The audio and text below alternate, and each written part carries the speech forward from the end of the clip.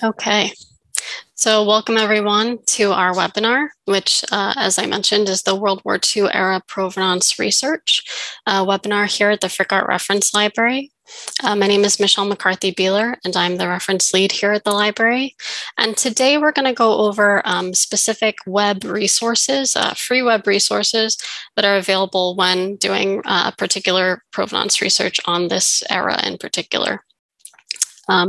This is an introduction to provenance research of this period. So if, hopefully though, if you've already done some similar to this, there's still some takeaways for you. But feel free to use the raise your hand feature and also the Q&A feature and the chat feature there that are available to you. Please make sure to use the chat feature to let us know too if you're having any sort of technological issues with Zoom. Also, there should be a Q&A feature available to you where you can kind of pose questions throughout the webinar that we'll answer at the very end of the presentation, probably the last 5 to 10 minutes. And our moderator today is my colleague, Lorenzo de Los Angeles, who will be monitoring the Q&A, and he is also going to be available to troubleshoot Zoom with you if you have any issues. Hi, I'm Lorenzo de Los Angeles. I'm the reference assistant at Frick Art Reference Library. Welcome. Great, thank you, Lorenzo, for being here today as well. If we don't get to your question today, please feel free to email us at library@frick.org, and we can kind of go a little bit further into the nature of your question a bit. In addition to that, we will be recording this webinar, but we won't be referring to any participants by name in particular, so everybody will remain anonymous. We are also going to post an evaluation form into the chat feature a little bit towards the end of the webinar, just before the Q&A. And feel free to fill out the evaluation and just let us know what kind of future programmings you'd like to see at the library going forward. And with that, we will head right into today's schedule.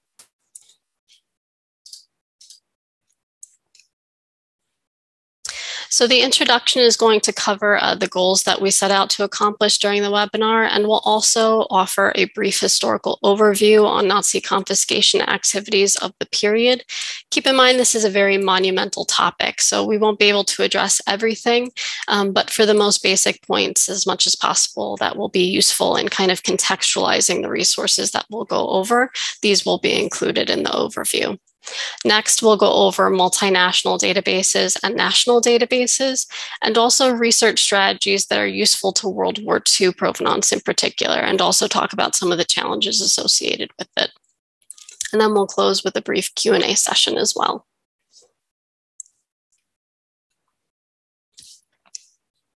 So the goals that we have for this session are to gain an introduction to the history of Nazi confiscation activities of the period. We want to understand the unique issues concerning World War II era provenance. We also want to learn how to use these free multinational and national databases, and also to become familiar with some of these research strategies that can really aid us in finding more information about collectors, artworks, etc. Some of the archival inventories that we have as well.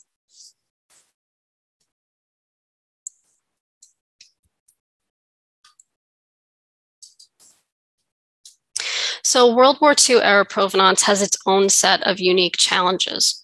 Provenance research in general can be very interdisciplinary, and World War II era in particular can require familiarity with a range of topics, including, but not limited to, of course, art history, politics, changing geographical and geopolitical boundaries, also the history of public and private collections, and restitution law, which also varies by country, so that's something to keep in mind. These allow us to understand the historical circumstances in which things changed hands when conducting research.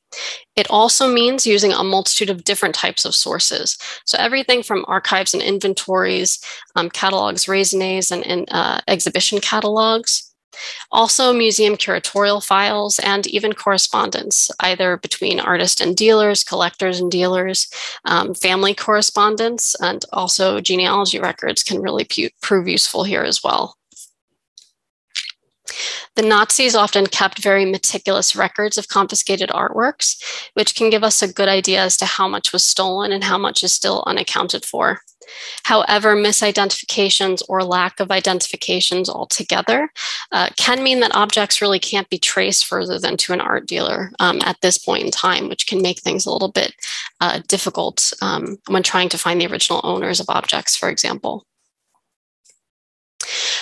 Also, the good news, though, is that there's a lot of large-scale digitization projects and very publicly accessible materials, and many more resources available to provenance researchers now than in the past, a lot of these through institutional partnerships. So with these points in mind, we can jump right into the historical overview.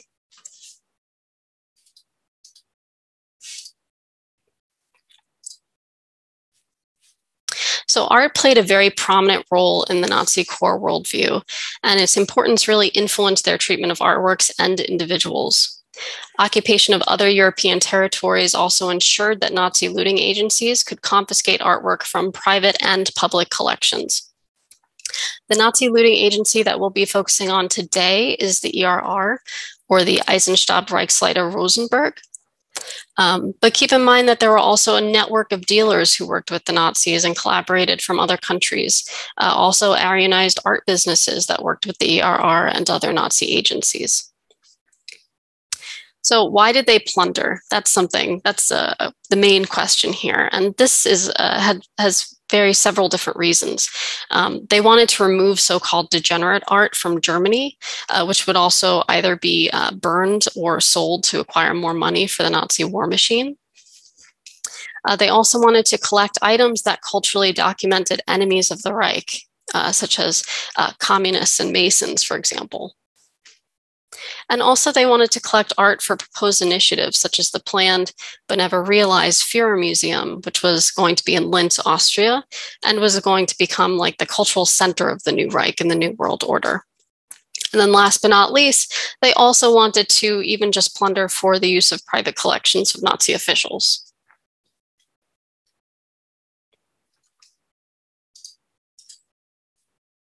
So these confiscations generally included degenerate art and also private property of Jewish and non-Jewish in and outside of the Reich and Germany, as well as religious and state organizations. So you can see some of the categories that some of these confiscations fall into. Degenerate art, as we mentioned before, Jewish populations in Germany and Austria, Jewish populations outside of the Reich, and even non-Jewish living outside of Germany or inside of Germany as well. And property belonging to organizations such as religious organizations and property of state and public collections as well. Today, we're going to focus on confiscated European art rather than Judaica, but the Nazis also looted this and even non-Western specific collections as well.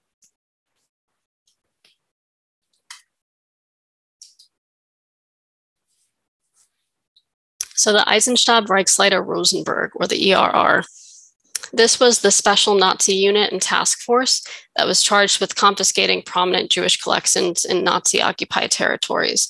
And these territories included France, Poland, the Baltic states, Italy, the Soviet Union, and even Greece.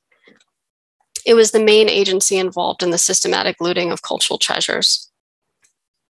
It was originally established to acquire collections for the National Socialist University, which was intended to be almost like a curiosity cabinet in a lot of ways to show cultural material related to opponents of Nazi ideology, kind of in the New World Order. It originally sought after Jewish, Masonic, and communist collections throughout the occupied territories, but eventually, after the occupation of France, it also began more looting heavily non-Jewish private collections as well, which we'll see in some of the databases we'll discover. It operated out of the Jeu de Paume Museum in Paris from 1940 to 1944, and it was really there that the Nazi personnel filed, photographed, and packed collections for transport to Germany and Austria. In many cases, Hitler himself or a member of his inner circle would evaluate materials, while others were sold to buyers through collaborating dealers in neutral countries like Switzerland to raise capital. Overall, you can see that they looted about more than 21,000 individual objects from Jewish-owned collections.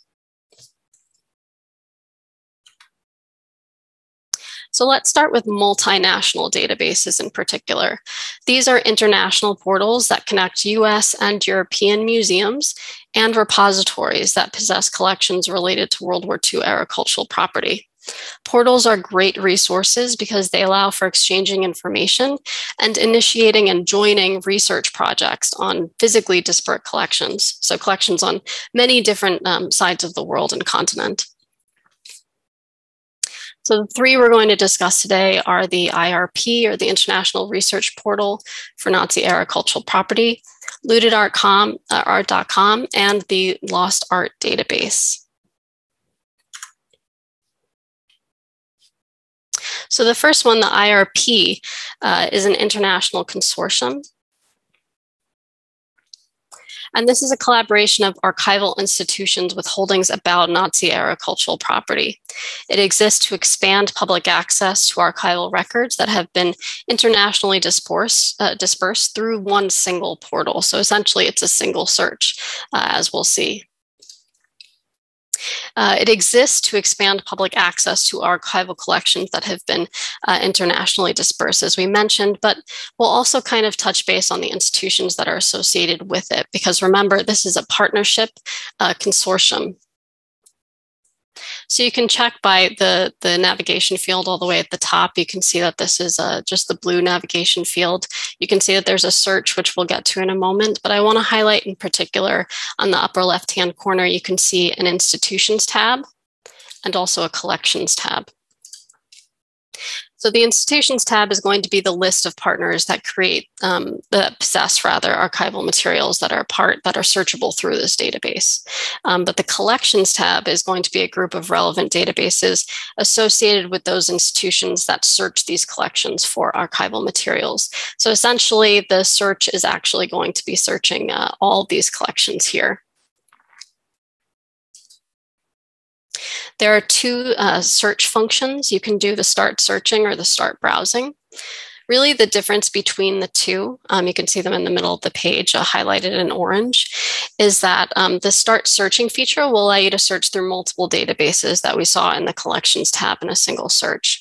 Whereas the start browsing feature, which I'll click on just to give you a taste of, allows you to browse a list of descriptions of relevant holdings at the participating institutions. And it also provides links to their respective databases and finding aids. Just keep in mind, this doesn't mean that the collections listed here are digitized. It simply shows you what's available and where these are located in these institutional partnerships. But if the contact information is available there, you can get in touch with the institution and arrange for reprographics if possible. Now, the start searching feature is actually set up by keyword and phrase searching, which makes it a very versatile search because it allows you to search by whatever piece of the puzzle you have. So you can search by collector's name, you can search by artist name, and you can even search by title of the artwork.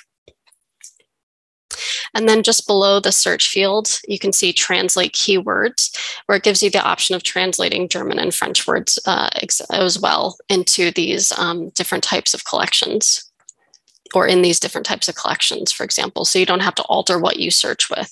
So if we wanted to do a search for Rothschild, which was the name of a very wealthy Jewish family in Europe that was originally from Frankfurt, and they had a very renowned art collection. We can see which databases hold the most information relevant to this search term. So on the left-hand side, you can see the collection. The search results are actually just going to be below the search. You can see under the collections portion, the database that it's searching. So the first one is the art database of the National Fund of Austria. Below that is the Belgium Holocaust Assets Finding Aid, which is an inventory for the state archives in Belgium. But all the way on the right-hand side, you can see the hits. The hits are going to be the number of search results for each database. So the first one, for example, we only have 18 hits for the art database, the National Fund in Austria, which is still good. This is still relevant information. But of course, just under that, the Belgium Holocaust Assets Fund has 0 hits. This wouldn't really be relevant to us. But the central collecting point right here in Munich, for example, has 3,640 hits. So this would be a database also that we want to kind of discover and search through. Also, just below the search field here, we have an advanced search field, and this really allows you to narrow your search even further by artist name, the location associated with the artwork or artist, and also the technique of the artwork. If you start writing a name, for example, let's say we want to start with Vermeer, you can see that there will be like a drop-down menu of different vocabularies that use this term or this name. And this drop-down menu really represents the controlled vocabulary that's used by the databases that can be really helpful to you if you're searching.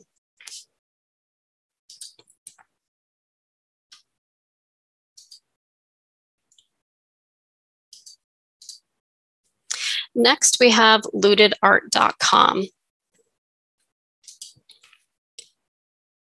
So lootedart.com is the central registry of information on looted cultural property. And it's a very comprehensive repository of information that's devoted to both Nazi looting and modern efforts in research to resolve outstanding claims issues. It was established originally through the Commission for Looted Art in Europe.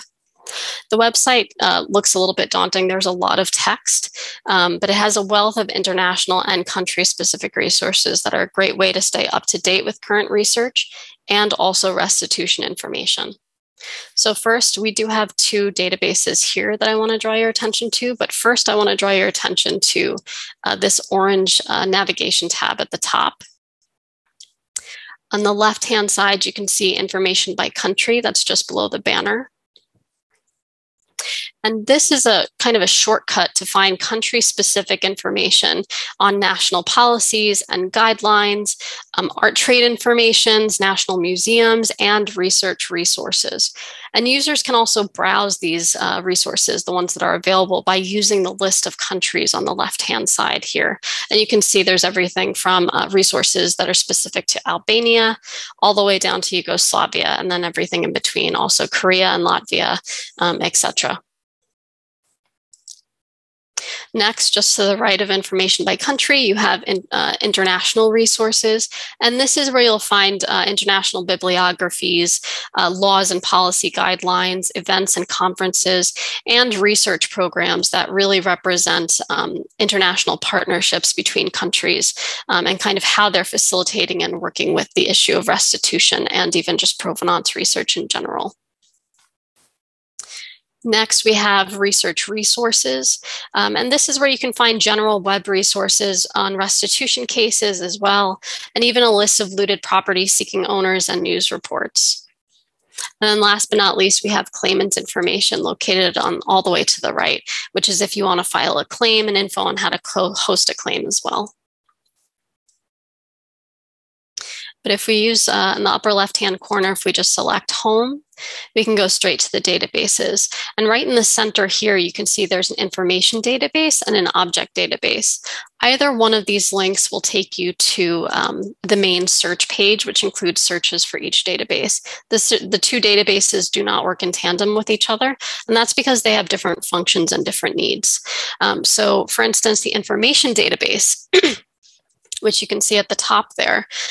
This contains documentation from 49 countries and will also search laws, policies, publications, as well as archival records and resources. So you can use this database to search for documentation found on this website. It makes it a little bit easier. As you can see, they have an example for searching Austrian laws, for example, and etc. And just below that, we have the object search database. And this is really what you would use when you have an object in mind, of course. So this contains actually over 25,000 objects of all kinds, including paintings, drawings, antiquities, and other objects that were looted, are still missing or have even been restituted from over 15 countries. So this is not just limited to lost works of art. This also includes art that has at one time been looted in World War II or after and has since been restituted. The primary methods for searching this database are through, as you can see, artist, author, or maker, also the object itself with the title. You can specify Judaica as well if that's what you're interested in, and even provenance information. You can use these fields again in tandem with each other, as they're all included in the object search. But if you want to just focus on one particular object or one particular area, it might be good just to start with one or two rather than all three, unless you're very certain of the provenance, for example. But if you do want to search a particular collector, you can also add that and just search through the provenance field here. But again, for example, if we wanted to do a search for Vermeer, we'll search for an object that we know has since been restituted. So we can kind of see the type of information that's available through the results. We can see the astronomer. And then for the provenance, as I mentioned before, we'll leave this blank for now just because we want to just search by the object at first. And this will take us to the results page. And if you select details, this is going to take you to kind of a profile of the object. So we can see it takes us to the astronomer by Vermeer, which is what we were looking for. We can see that it includes the status of the object, which is that it has since been looted, but it has since also been restituted. Provenance information. So we know that this is from the Rothschild collection, who it was confiscated by. So that was the Eisenstadt, Reichsleiter, Rosenberg. It tells you the range in which this confiscation took place. And it even tells you any sort of background information on the object. So it even includes right here that Hitler had actually planned for this to be included in his Linz museum. Additional information will provide even more historical documentation on the painting itself as it relates to restitution and confiscation, and then even source information that might be really useful if you're interested in finding even more information about it. And then contact if you're interested in more information from lootedart.com as well. So that's lootedart.com. There's a lot of information associated with this website, but it's definitely, I encourage you to encourage you to dive into this website because it does seem daunting at first, but there's a lot of useful information in it that could provide you with kind of a new avenue in which to search. Next, last but not least, we have the Lost Art database here. So the Lost Art database, documents cultural assets that were confiscated from public institutions and private collections during the Nazi era in Germany, in particular from Jewish owners as a result of persecution. And you can see that it's actually funded by the German Lost Art Foundation and the German government. So the data pertaining to the items included in this database comes from a variety of different sources, which includes museum catalogs and also applications registered through individuals and entities on works of art. And what I mean by that, you can check a little bit just further down under this introduction. You can see that there are search requests and there are found object reports. Search requests are reports registered by individuals and public institutions for lost artwork that they can prove used to be in their collections, but were since lost during or just after the Second World War, World War II. And then found object reports are those registered by individuals and public institutions who have works of art in their collections whose origin is not entirely clear and that they suspect may have been acquired during the Nazi era in some way. So researchers can search two different ways, and you can search both of these different types of requests and reports. So on the left-hand side, just under that blue navigation bar that says Lost Art Database, you can see that there is a search option just under basics. And that's going to be just a simple search. That's going to be just a one keyword search you can use. But the only caveat is that you can't specify the two different types of search requests and found reports. So if we were to do Auguste Renoir, for example, just do a simple search.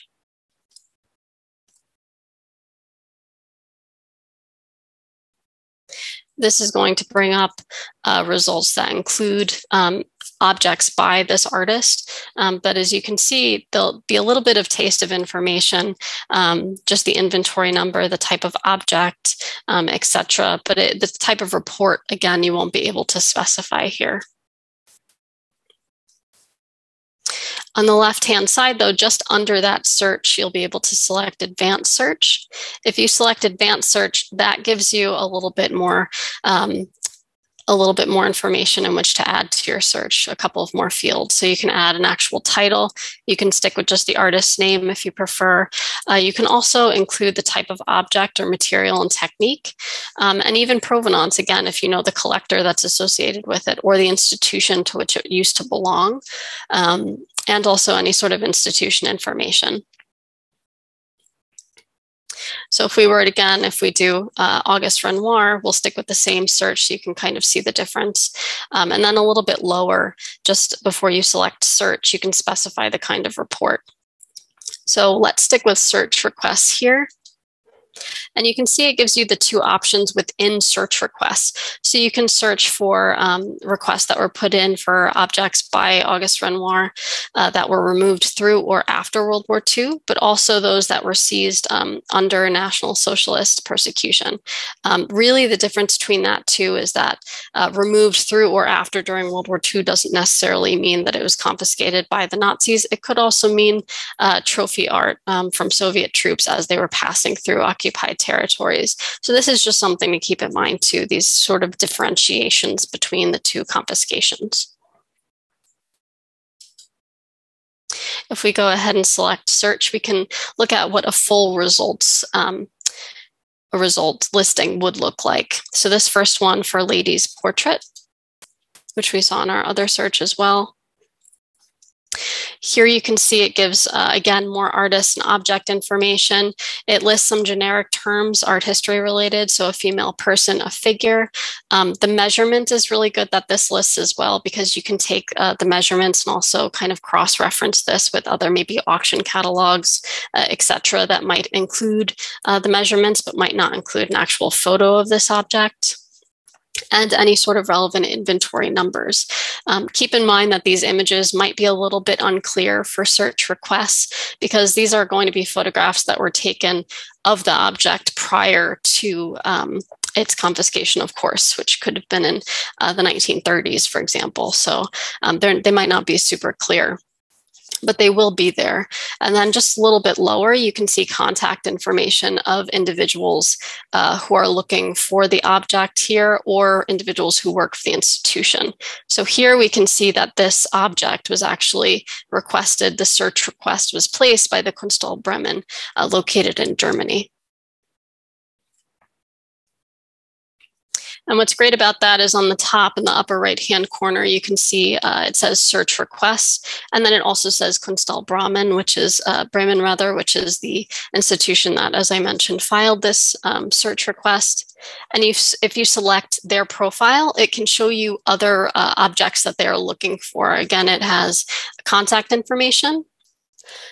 And then it also lists provenance marks. So if you do have this artwork in your collection, for example, you can use these or another artwork that you suspect may be part of this institution or may have one point been confiscated from this institution.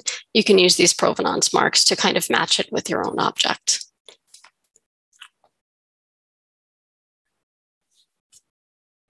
So this database is really useful.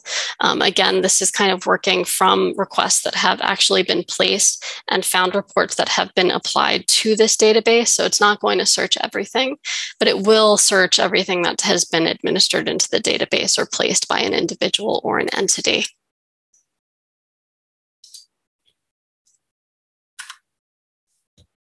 Next, we'll go into national databases. So the main difference between these and multinational databases that we just looked at is that these do not search multiple databases from different countries. Each database here includes collection information regarding the activity of one nation. And this could be a nation that's not Germany, or it could be Germany itself. So we're going to search the German sales catalogs through the Getty Provenance Index, also NARA Fold 3, the Jeu de Paume database, the Degenerate Art database, and then hopefully we'll also have time for the National Fund of the Republic of Austria and the Netherlands Art Property Collection. So So if you're a provenance researcher who's done research before, you might be familiar with the Getty Provenance Index, which is a great research database in general for provenance. But really what we want to focus on, and here are the German sales catalogs from about 1900 to 1945. And this is a collaborative effort of the Getty, also the Kunstbibliothek, and Heidelberg University to locate, digitize, and add to the Getty Provenance Index database all German language auction catalogs from the Nazi era from about 1930 to 1945. So this resource actually digitally merges auction catalogs from over 50 libraries and museums so that users can conduct detailed searches on the provenance index and then see the digitized catalog through Heidelberg University. So altogether, it includes approximately 9,000 historical auction catalogs, mainly published in Germany, Austria, and Switzerland, that have been available or made available online and in open access. So this is what the search looks like. At first, at the top, you have a keyword search that's available to you, keyword phrase searching, as we've done in the past. You can also select what Getty databases or inventories you would like searched. So you can search archival inventories, sale catalogs, and 2 different types of stock books. For our purposes, since we're interested in the German sales catalogs in particular, we're going to just exclude all the other options and leave just the sales catalogs, contents, and descriptions. You're welcome to use keywords, as I mentioned before, but I think this is a great opportunity if we're looking for a particular, maybe artist or a particular sale, for example. So from here, you can search by artist or object information, object type. And then you can also search by events, and events mean auctions or sales events if that information is available to you. You'll see that there's also kind of like this browse list or browse listing link that's located next to each field. And this is just a corresponding list of subject vocabularies on the right that you can choose if you're unsure of the correct spelling on the data you're looking for, because a lot of these are going to be in German or another language. So for this, if we wanted to do Picasso,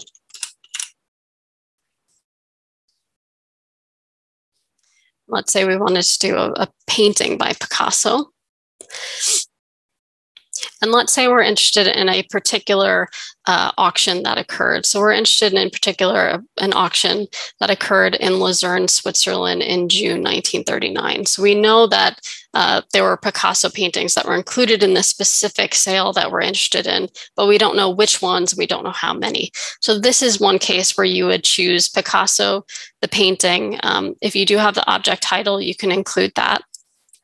And the transaction type, let's say we're interested in those that were sold through this auction. And we're trying to do 1938, 1939, because again, we're interested in a particular sale. So we could just include kind of a good range that the sale will fall within. And for the city, as I mentioned, we're interested in Luzern. So we'll do Luzern, Switzerland here. And then if you have further information on the archival inventory and the sales catalogs, you can go ahead and add that as well. But for now, I think this is enough search terms to go ahead. And we can select search from the upper right-hand corner. So here you can see we have 3 results for 3 sales of paintings that occurred. Looks like they're all within the same event date, because again, we were interested in one sale. So we have June 1939. June 30th, 1939 under the event date here. And we can see that they were included in the same sales because the document includes the same sale catalog number on the right-hand side under document. And it lists the lot numbers as well. And then of course you have the object titles that are located with the description. And you can view the record for each object on the left-hand side by selecting view. And this will take you to the sale profile for this particular painting, for example, in this catalog. So we can see the sale document information, the lot number.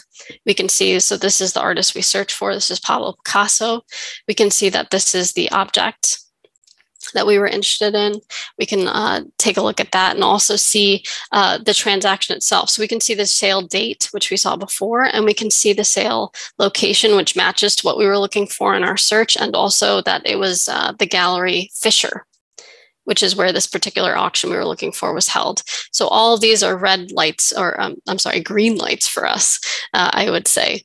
But specifically, after you've kind of run through this information that's available through the provenance search, you might want to also see the See Also category all the way at the bottom and select Catalog PDF. And this is going to take us to Heidelberg University to see a PDF of the catalog for this particular sale. So through the digitized content found in these catalogs, and we'll just select it here. It's beautifully digitized. We can actually see the sale contents and also annotations that might be handwritten on the sales catalogs that reveal prices, buyers, if not already known, and other relevant information. So this is really, this catalog search is a great tool for private losses, which can sometimes be retraced with the help of historical sales catalogs like those found here. And then you can take this information and cross-reference it with corresponding business records and other sources like confiscation lists and even declarations of assets. Next, we have NARA Fold 3 military records. So this is kind of shifting a bit. I'm going to sign in here. And basically, Fold 3 is a resource through Ancestry.com. You may have used it in the past for other objectives, but the Fold 3 NARA military records actually provide access to important military records through a very unique partnership with the National Archives. And it allows users to access fully digitized Holocaust-era asset records held by NARA on microfilm. The only caveat is that users need to create a free account in order to access these digitized documents, but it's well worth it. So I'll go ahead and sign in here. And it only takes a few minutes to do as well.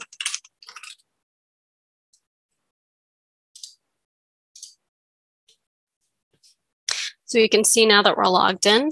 And this just gives you a brief overview on the NARA military records and the Holocaust-era assets collections.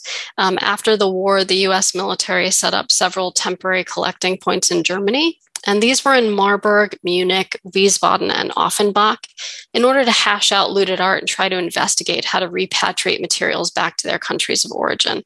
But in doing so, they not only created administrative files for themselves, but they also collected administrative files related to looted art. So located on this page is some preliminary background information on the Holocaust records, and also a keyword search here that will allow you to search through all of the NARA Holocaust-related collections in one single search. It's a free text keyword search feature, but again, it is a single search. So if we wanted to do, for instance, just one for A.S. Dre,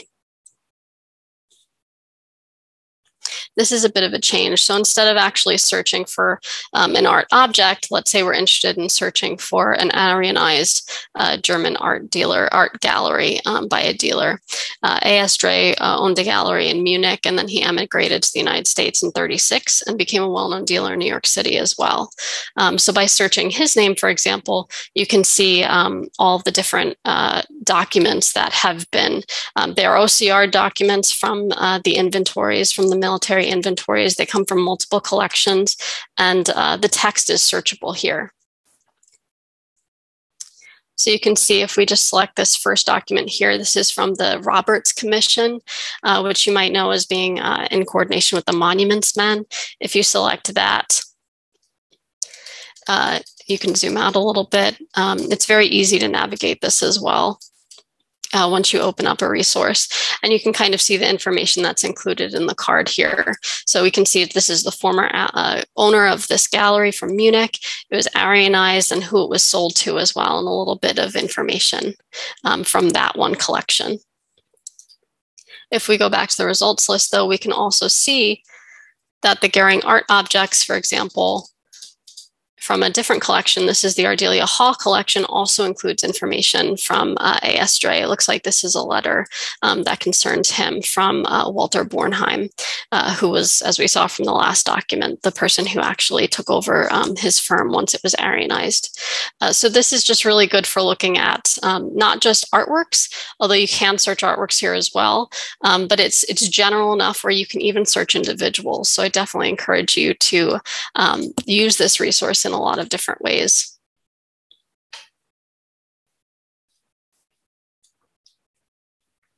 Next, we have the Jeu de Paume database.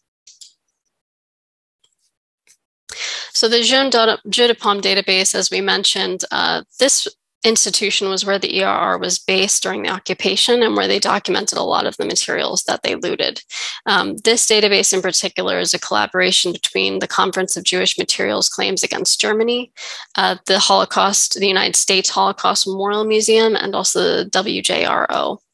But what's really interesting about this database is that this project actually digitized the ERR registration card files of French Jewish collections, which are currently held by NARA, because again, the Monuments Men are the ones who actually confiscated these cards.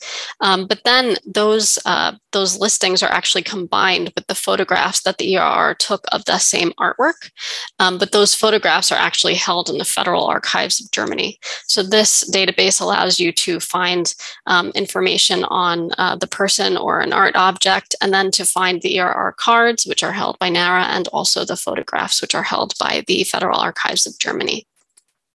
And as we mentioned earlier, the ERR plundered art in many different regions, but this database in particular only covers documentation of artwork taken from France, Belgium, and then the Netherlands. But what's really interesting about this database is that the results really represent tastes of collectors and specialists in mid-century Western Europe. So before we go over the search, which is located just up top here in this navigation bar, I want to highlight the browse feature you can just kind of hover over. And this allows you to browse art owners and also art collections. And the main difference between the two is that some collections contain multiple owners, and also because some items were confiscated from dealers that were held on consignment for other individuals, for example. So if we were to select Browse Collections, for example, you can see information taken from the ERR cards. So you can see the collection name here, and you can see the corresponding code given to this collection by the ERR on the left-hand side. And these are all really good data points when you're trying to put together a collection or search a specific collection for an artwork you suspect may have been part of it, or etc. So this does have a keyword search that you can use, but you can also do the same thing using a keyword or phrase search using the advanced search, using the any field at the top here. But what's great about it is you can actually search by owner, collection, inventory number, and that's either if you are aware of the NARA inventory number or if you're interested in the ERR inventory number. If you have that, you can search with that too. The artist, the title of the artwork, and any other sort of information like provenance you can search. But if we're interested particularly in a particular owner, for example, we can do, say we wanted George Wildenstein in Paris. And let's say in particular, we're only interested in Fragonard pieces that maybe he held in his collection or through his gallery. You can also, you're welcome to fill in other access points if you know them. But again, it's always better to start on the less kind of populated side just to kind of see the breadth of resources that are available through the results list. So we'll do a quick search here. And the results list is just going to appear just below the search fields. And you can see there's a card ID listing. There's also the title of an artwork, the artist, and also the descriptions here. And you'll see these, and these will kind of be populated as much or as little according to the card from which they come from in the ERR inventory.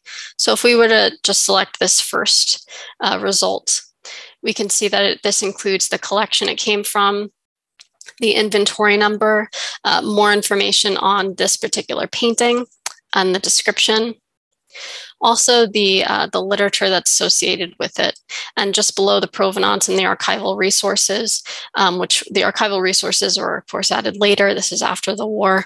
But just under that, you can see the transfer place and transfer date, and also the repatriation date. So all of these are going to be compiled from both ERR and United States Army listings and inventory.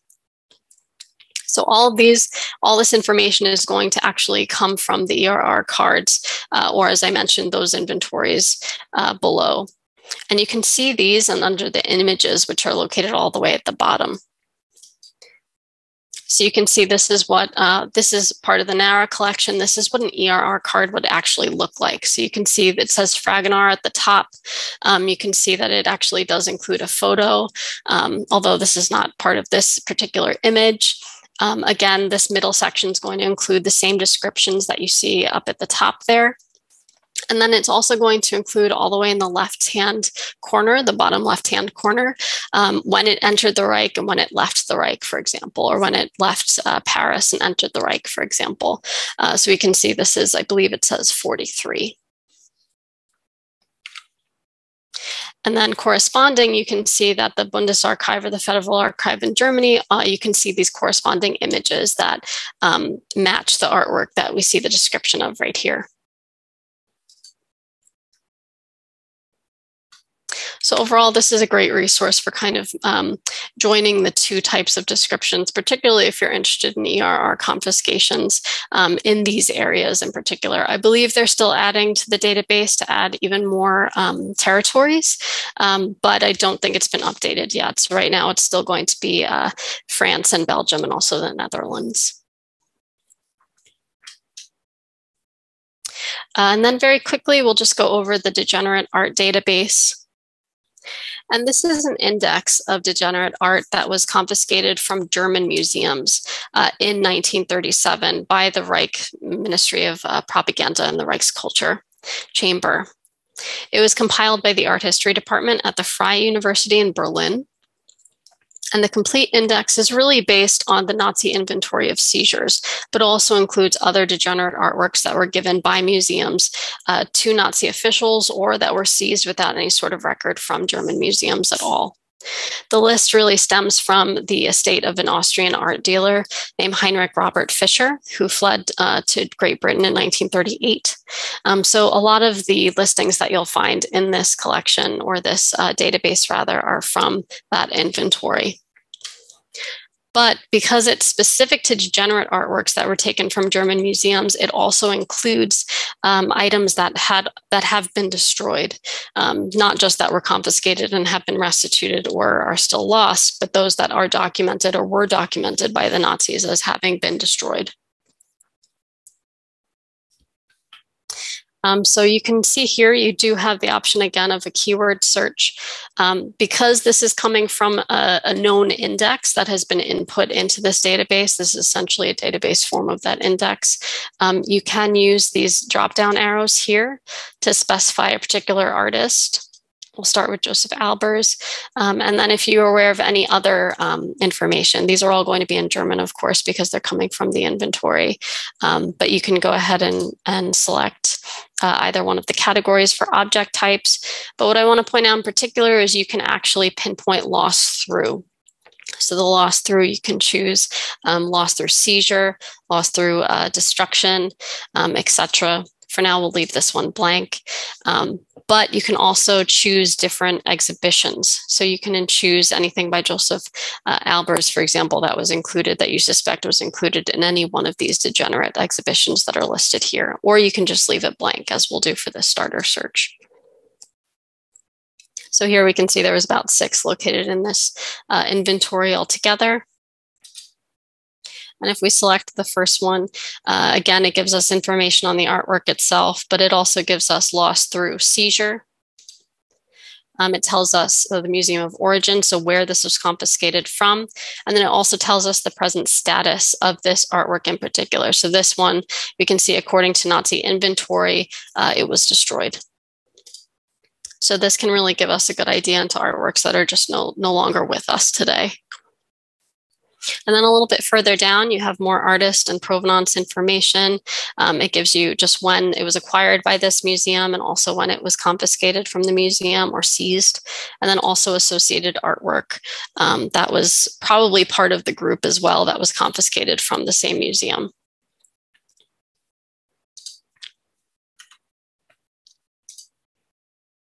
And then the very last one that we'll kind of go through is just the National Fund of the Republic of Austria.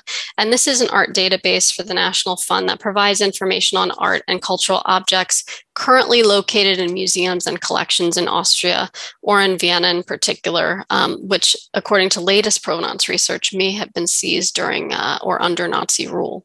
So this database really takes place in cooperation with federal museums and collections and with other Austrian institutions conducting provenance with an aim of determining whether or not there's a possibility of restituting these objects from these collections. So you can do a full text search or a keyword search as we've seen with other databases before, but I want to draw your attention to if we just leave it blank and just select search, for example. So here, you don't necessarily need to actually add a keyword. And that is really because, I mean, you're more than welcome to if you're interested in finding a particular title or a particular artist that you're interested in from these Austrian museums. But I want to draw your attention specifically to the filters. So the filters in particular are helpful because users can select one or several museums. You can see here, you can select a different category if you want for the object or different types of objects you're interested in. You can select specifically the museums that you would like to search the collections of that are participating. Also the material. You can also search by restitution status, whether heirs are being sought, as you can see here, restitution rejected, research completed. And then all the way at the top, the provenance filters are really interesting. So you can see what is included in these collections that have been purchased by a private institution, purchased from Julius Fargel. You can see this is a listing. He was somebody who was an art restorer who worked with the Gestapo. With Austrian dealers. He also, or rather, there's also the purchase from the Dorotheum from 1938 to 45, and from the Dorotheum after 1945, and etc. So these are just kind of very different purchasings and different assignments that are kind of questionable within some of their inventories for different titles that you can just go ahead and select. And if you were just to select one, for example, this will give you the list of entries that correspond to that particular filter.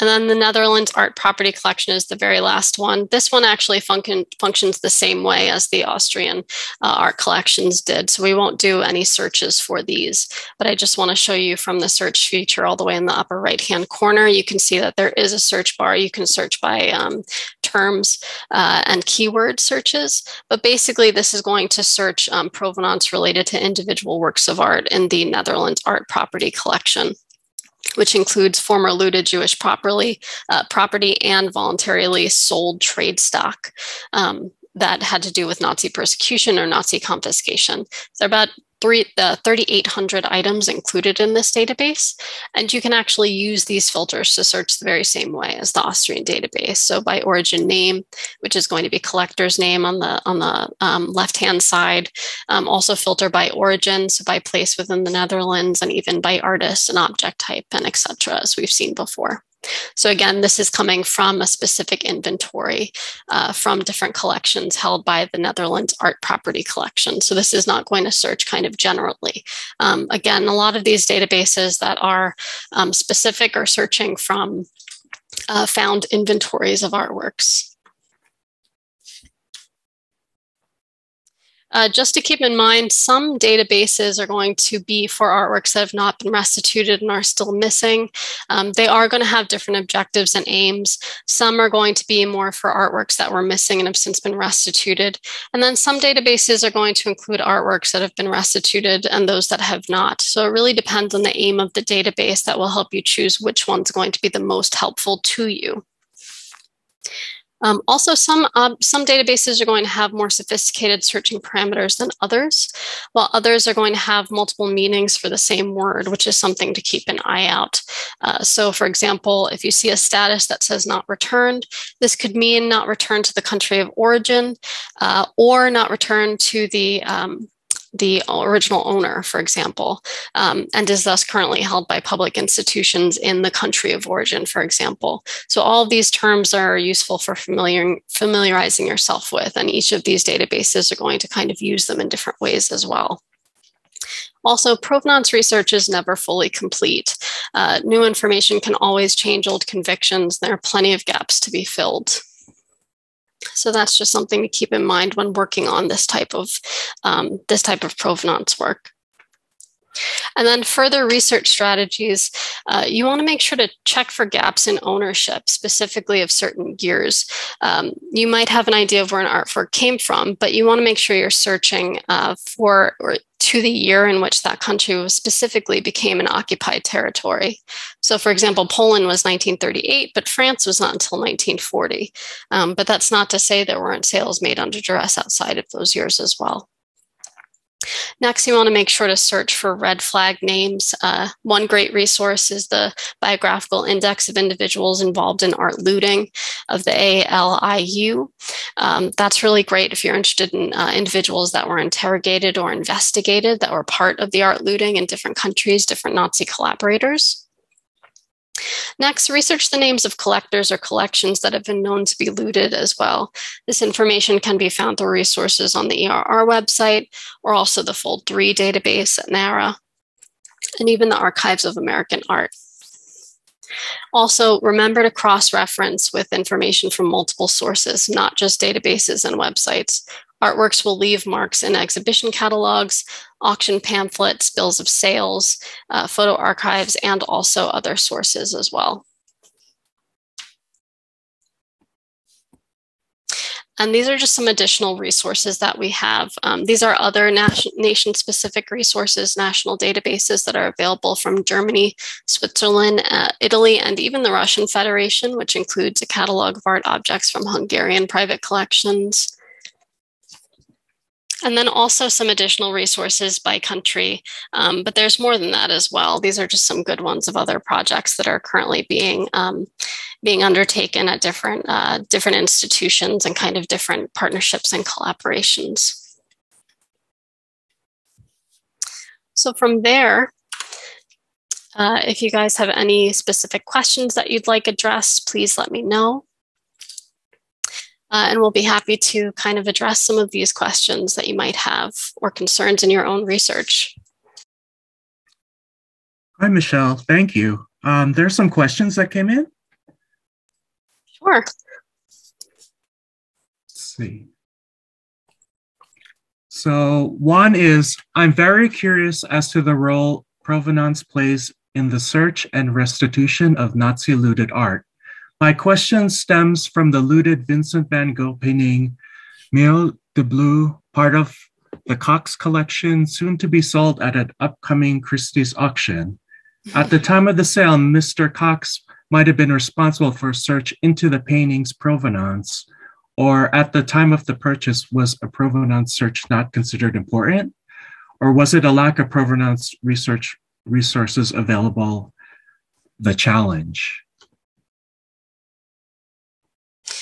That's a very involved kind of question. Without knowing a little bit more on the artwork and the collection that it comes from, I'm not sure I can really comment much on it. But I will say that usually auction houses, they have all of this research, usually the resources that are available to them, and they work very hard to try to kind of find as much background as possible.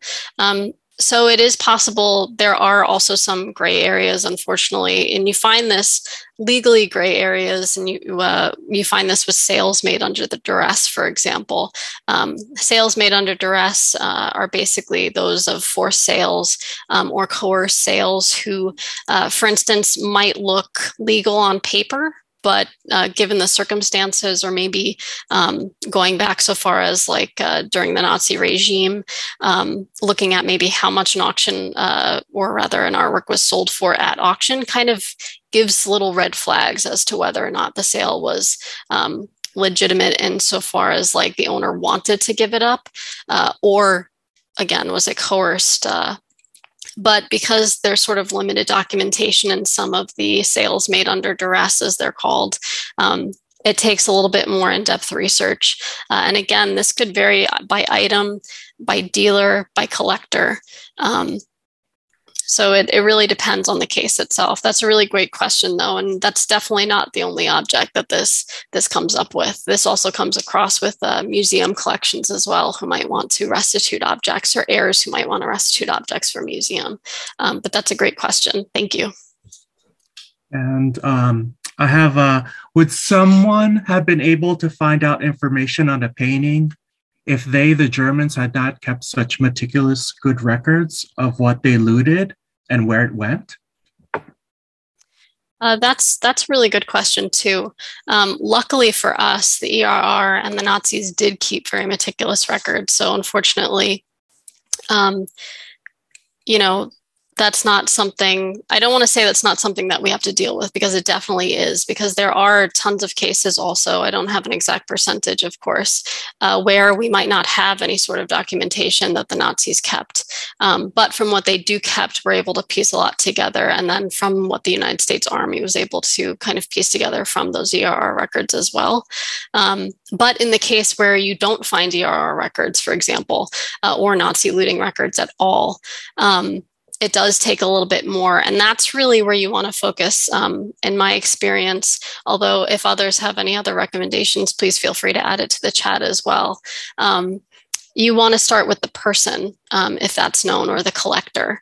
And this is really where genealogy databases and genealogy records, where you can kind of piece together the story of a person alongside their collection, can be really useful in figuring these types of information out, for sure. So I hope that's helpful. Again, a lot of these are kind of case-by-case basis as well. Wonderful. Someone is asking if we could please list the web addresses for the databases. Oh, yes, definitely. So this is actually going to be recorded and posted to the Explore section of the frick.org website. And on there is where we have the links to all of the databases. They won't be clickable because it'll be a recording, but they will be listed there, the HTML, with each slide. And someone is asking, oops. What percentage of artworks were usually sold within the first years they were looted? That, I would say, would depend on the type of artwork that was confiscated or taken. In terms of degenerate art, I believe some of the larger ones were in the 1930s or 1938, but I don't know offhand the percentage itself. If you're interested in discussing that further, you can email us, library@frick.org, and we can just discuss a little bit more. But a direct percentage, I believe a lot of the looting and a lot of the confiscations took place within a particular time frame. I want to say it was within the first 2 years of the war, but I would need to double check those figures. Would you have time for 2 more questions? Sure, yes, absolutely. And also Lorenzo just dropped the evaluation form into the chat as well. Yes. And which most famous art objects with unknown provenance from Germany are in the museums in New York City? That's a really good question. A lot of this research is still currently being done, and it's a never-ending process. I mean, we're still finding gaps in provenance. What I would suggest, if you are interested in that topic, is there's a great database. We didn't cover it today, but it's a United States-specific database by the Association of Museums in the United States. So if you do a search for that, I can actually find it and drop it into the chat. But that will actually list, it'll be very similar to the national inventories that we just saw, that where they start looking at museum inventories of questionable provenance, that database will actually do a search listing of United States museums where you can actually focus on New York City, for example, I believe. So that would probably be the best route to go if that's something that you're interested in. Let me try and find that link and I'll drop it right into the chat for you.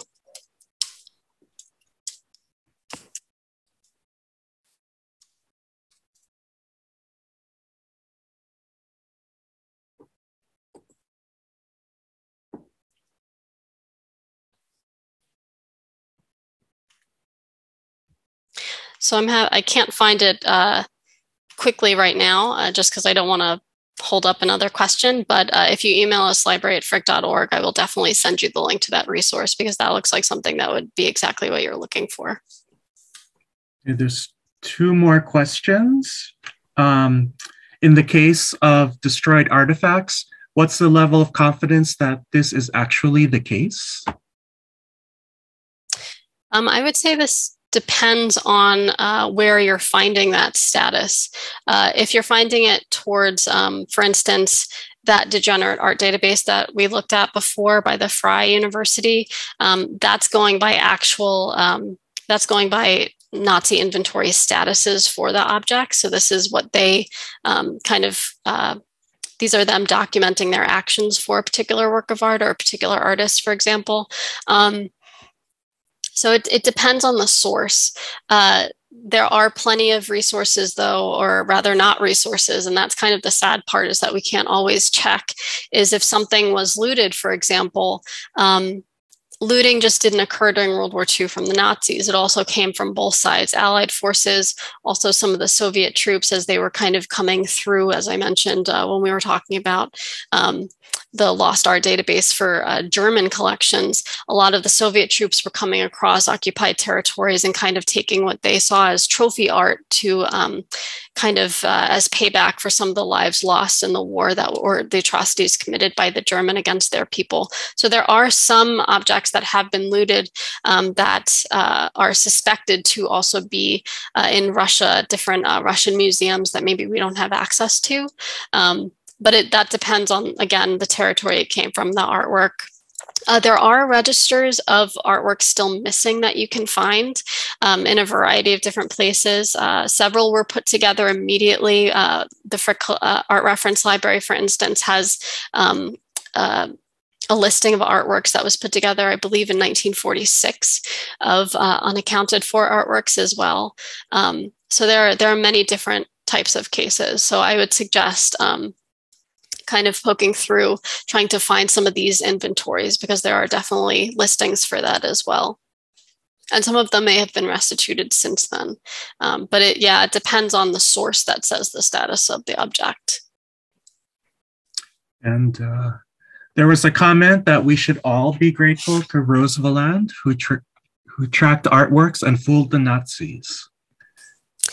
Yes, yeah, there's a lot of individuals who played their part in kind of working undercover. So definitely hats off to them. You're right. Thank you. And just for the last one, thank you for a wonderfully informative talk. I'm very interested in the looted art that was trafficked via neutral countries towards Latin America. Do you know of any specific resources for this? Thank you. Looted artwork that were trafficked to South America. That I don't know offhand. That's not something that I've done any research on personally, but I know, I apologize, I keep saying this just for the amount of kind of short time that we have left for questions, but if you email library@frick.org, I'm sure we can find some inventories or some websites, either in museums or maybe even private collections that have since been kind of come to light that we can kind of discuss and find. But that's a really great question. I think there's definitely more research to be done in that area. That looks to be it. Thank you. Great. Well, it's 5:10 now. Thank you all so much for being part of this talk. Again, please fill out the evaluation form and let us know what you'd like to see for future programs and anything else that you think might be helpful for this talk. And that's about it. If you have any other questions or comments, please feel free to reach out, library@frick.org, and we hope to hear from you soon. Have a great rest of your night.